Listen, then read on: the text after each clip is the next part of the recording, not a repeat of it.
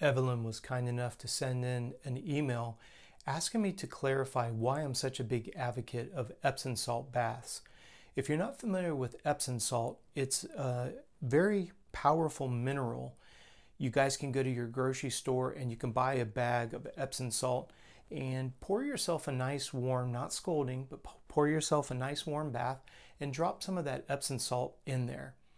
The theory behind it is your body is going to absorb the magnesium through the skin while you're sitting in the water. Now I want you to think about the mineral magnesium. Very, very powerful. It has over 300 biochemical reactors with the brain to create relaxation. Think about how powerful that is. So when you're somebody who's under a lot of stress, it's been proven that magnesium will help your body deal with stress.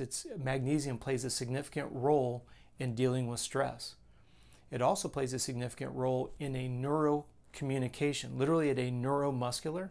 So if you're finding yourself being on edge, magnesium deficiency can cause you to have that feeling of nervousness, jitterness.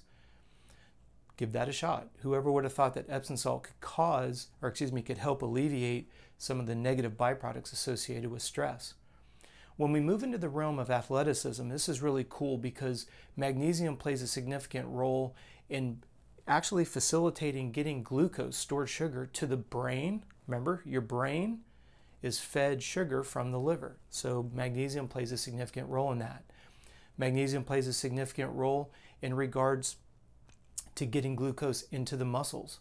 Two things that are absolutely imperative for athletic performance. When we look at inflammation and swelling, especially for those of you that have had some bone injuries, maybe a little bit of arthritis, magnesium has been proven that if you are running deficient on that, you're going to run into even more discomfort. So the magnesium alleviates that type of arthritic joint pain. If you're somebody that's using this post-athletic, think about it. It's almost like glucosamine and chondroitin, where you're sitting in an Epsom salt bath, you're going to get the relaxation, so you're going to sleep better. It has a benefit of getting glucose to the brain and the muscles, win-win. It has the ability to help with achy joints, and it has an anti-inflammatory. Think about the characteristics of that. So if you just came off of a big workout, if you came off of a long day at work, if you came off of a long day of racing or a hard race, look at all these multiple benefits associated with one little mineral, magnesium, of which you can get from an Epsom salt bath.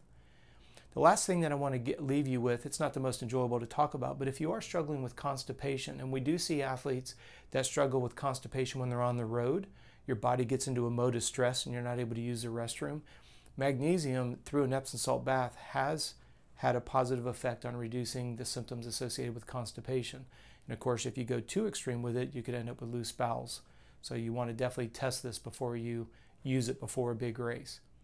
So I know a lot of people are a little trepidatious to sit in a bath, but I would encourage you, if you understand the benefits of magnesium and you're willing to really listen to the multiple benefits, where can you go wrong? Next time you get a chance, ease into that Epsom salt bath, enjoy all the multiple benefits. While you're in the warm bath, the muscles have started to relax because of the warm moisture. Moist heat permeates a muscle tissue, which makes it receptive to stretching. So while you're in there, you could do single muscle isolated stretches. The list of benefits just keeps going on and on. So next time you have a few extra minutes, take the time, use an Epsom salt bath. You can't go wrong with it. Thank you so much for the question. And if you happen to have one, could be a question that you want clarification on. It could be a frustration you've been dealing with. Me and my team, our goal is to answer a question a day here on our Coach Robb YouTube channel. Please like and subscribe, spread the news. We're here every single day. You can send your question into contact@coachrobb.com. And as I mentioned, we'll be here again tomorrow. Thank you for your time watching this video, and we look forward to seeing you again tomorrow.